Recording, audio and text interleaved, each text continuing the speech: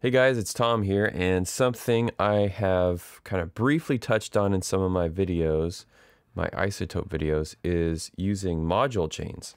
So on my system, I hit C and the module chain window comes up. If that doesn't work for you, click iZotope RX10, Preferences, Keyboard. You're gonna have to type in module chain with no space, hit enter, and it's gonna bring up this. This keyboard window is it's such a nice thing to have to be able to set up your own custom shortcuts. So you can set up or remove this shortcut. You can assign it to any key on your keyboard you want. But I use this preferences pane, the keyboard pane in preferences all the time to, set up new shortcuts or change shortcuts based on the show I'm working on, because different shows have different dialogue problems. But I've had a lot of questions about module chains.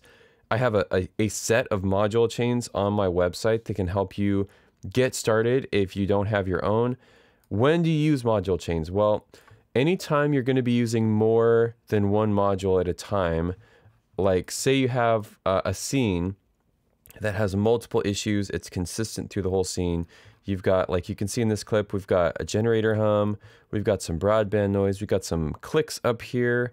Maybe it's got sibilance. Like just anytime you're going to be doing multiple steps, the module chains help save you immense amounts of time, because instead of opening dehum and hitting render and then closing it, and opening derustle and render and close, even with keyboard shortcuts, that gets really tedious. So the module chains is just a way to stack the different tools.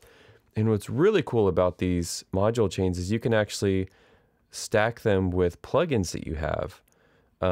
For example, this is Acon Digital Extract Dialog, but you can go here to your presets. Let's see, where do you go? Select plugin, that's right. And then audio units, VSTs. So you can, in iZotope, process with things like Cedar or Goyo or whatever flavor of plugin of the month you have. You can set that up in your module chains. You have to own the plugin, but it's a nice thing to do. I don't have that on my module chains because I want you guys to be able to use the plugins that you have. I don't know what you have. Everybody's got different preferences on that. So mine are simply set up to use the default modules in iZotope. And you can see what happens with a module chain is you've got default, which is nothing. And then you've got all the iZotope presets here listed alphabetically. Acoustic guitar tamer all the way down to, rhythm guitar cleanup. So below here is where your presets or presets you get from people are going to go. And I've tagged all mine with TB so that if you download mine, you know this is Tom's, and you can obviously create your own. Yours are going to be better suited to specific projects that you have. So feel free to use these as a starting point or make your own from scratch. But people have asked for going through my module chains, so here we go. TB AAA. This is kind of a just general cleanup module chain. You can see I've got dehum and decrackle on, and then derustle and deconstruct off. These are all very conservative settings. That's why it's called AAA, because I will use this if it's just, I have to get through something really fast, but I don't want to do any harm to the audio because it's like a higher profile show, or, just in general, I want to treat it very carefully. I don't want to hit it with a hammer. Derustle, I have this pretty low, but it's not on right now. So you'll have to turn this on if you need to derustle, some leaves in the background or some cloth noise, but this is kind of just a catch-all starting point. Deconstruct, you'll see I've got the tonal down and the noisy up, and I have a frequency selection. So this is specifically to target like this. It's a pretty common cloth noise that happens just in this selected range. You can tweak this however you want, but I had this set up to target, like it's like specific to DPA labs, so it's really weird, and higher budget productions tend to use that. So even when labs are well rigged, they will have some clothing noise, so that'll take care of some of that. But both of those are unselected. So that's TB AAA. TB Boom Good. I've got just dehum, really conservative setting, and decrackle, fairly low, 2.6, with high quality and low amplitude skew. So if your boom sounds good and you just want to take out the stage hum or Jenny hum and get rid of the little crispy things up here that seem to plague every audiophile, this is a great starting point. And you see, I kind of have it alphabetical, but I've got boom, and then I've got a plant, and then I've got lav, and then I've got some extras down here. But that's because I generally have the boom on top, so it just helps me kind of organize it. Now, what if you have a noisy boom? Well, I've got a little bit of dialogue isolate added to that boom good. It's just knocking down 5 dB, which is generally enough. Sometimes it's too much. The TB booster is really cool because, well, let me show you on this file what this will do. I've got dialogue isolate set up to boost the dialogue and to reduce the noise. And then I think I have some extra gain applied. This is for like really low sound that's whispered. Like say they're talking normally, one line's whispered.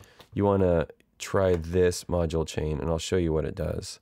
So it's going through each of the things, dialogue isolate and then gain, and you can see it's boosted that up to account for the like lower level of the file. So it will bring up the noise a little bit. So you might want to do this after you do the boom cleanup. But generally what I'll do is I'll go through a scene and like get everything smoothed out, and then I'll go back and be like, well, I can do a little more to dig this line out. For hissy, let's see here. Yeah, so you can see the booster, dialogue isolate and gain, and then on hissy, I've got the dialogue isolate just on a frequency selection from 1500 to 24K. So that's going to take off some of the hiss that's in like the upper range of the scale. And then I've got a low plant, or sorry, plant low car.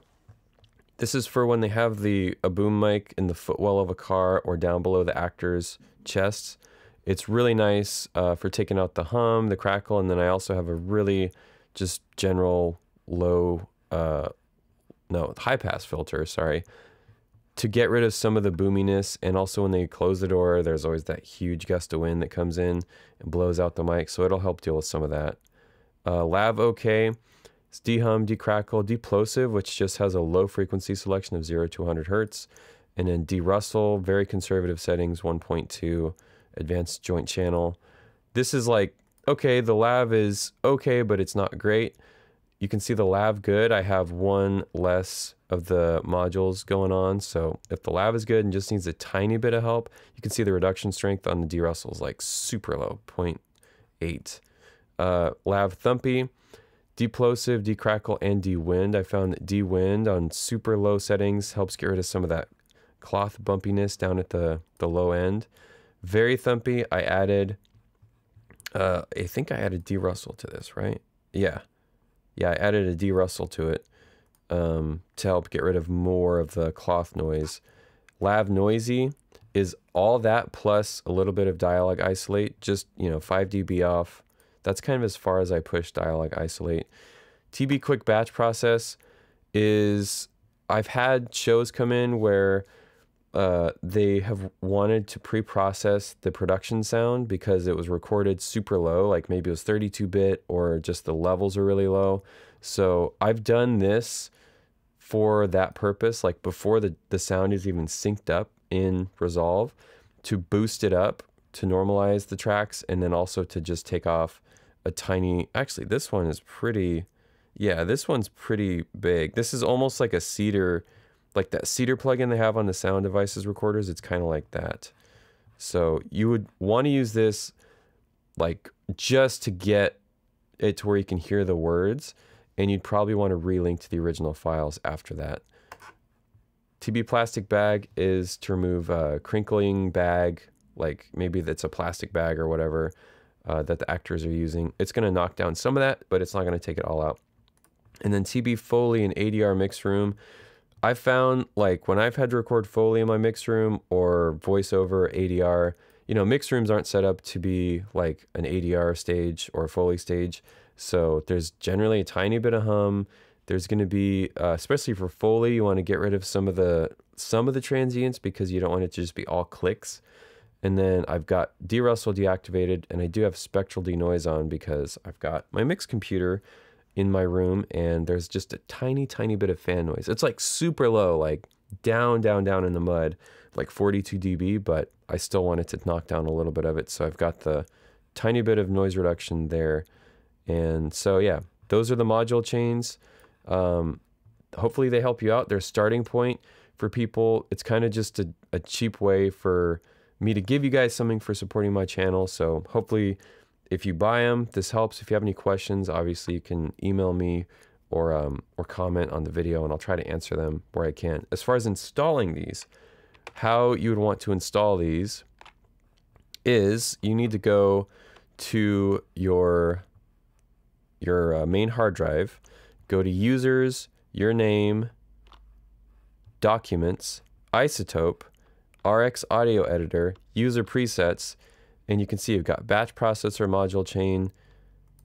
Download this file that you get from my website, highlight everything, copy it, and then paste it into your module chain folder that's on this path. I've got this path on my website if you forget it, which I know I would. But you can put these here, you can rename them. They're gonna show up along your own module chain presets if you have those. So hopefully this helps you guys. And if you, like I said, if you have any questions, just give me a comment and I'll try to answer them as best as I can. Till next time, take care.